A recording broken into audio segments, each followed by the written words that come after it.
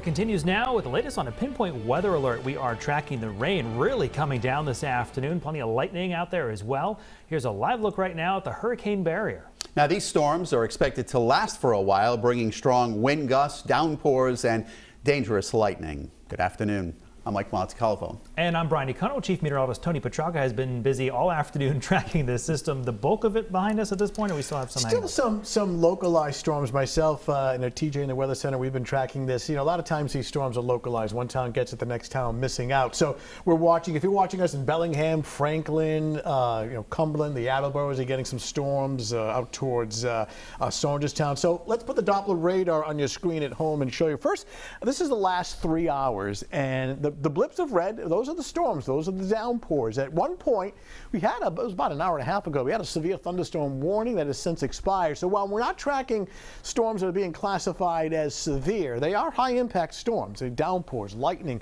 and some gusty wind. And you can see the general motion has been from southwest to northeast. So we're bringing in even closer, and you see one heavier cell that has now left Woonsocket and Cumberland. It's now towards Franklin, Mass, and Mansfield. It's pulling away from the Attleboro's right now. Actually, it's over North Attleboro. This is tracking north and east, gusty winds, some downpours, and some lightning. You see another area of some heavier rain out towards Warwick. This is the 295-95 split.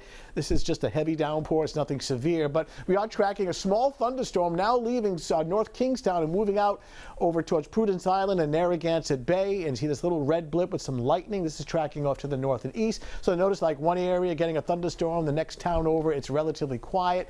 But here's the wider view, and notice there's more activity off to our south and west. So we have to keep this in the forecast now till about, say, 8, 9 o'clock this evening. Look at all the humidity hanging over Providence right now. It's helping to fuel some of these showers and thunderstorms. We'll get a closer look, full forecast coming up in a little bit.